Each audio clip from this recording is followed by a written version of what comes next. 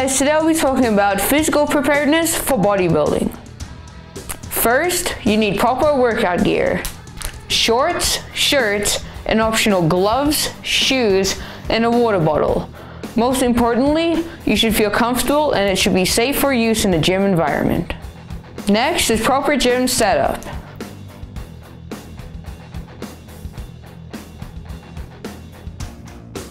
Make sure your gym has all the equipment for your bodybuilding plan. The third thing you need is a program. The different types of exercises, the number of reps, the number of sets for each day. Depending on the shape you're in, your program might have to include a conditioning phase. This is to get you ready for weight training. A very important thing is that you're going to have to start following a routine in relation to eating, sleeping, and workout. Nutrition, proteins, fats, carbs, and calories. You're gonna have to count them.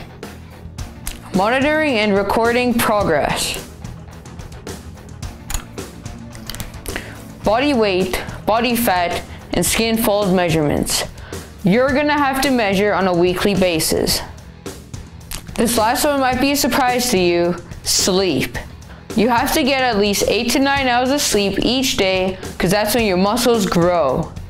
That wraps up physical preparedness for bodybuilding. I hope you find these tips helpful, and if you want to keep up with my videos, I suggest you subscribe.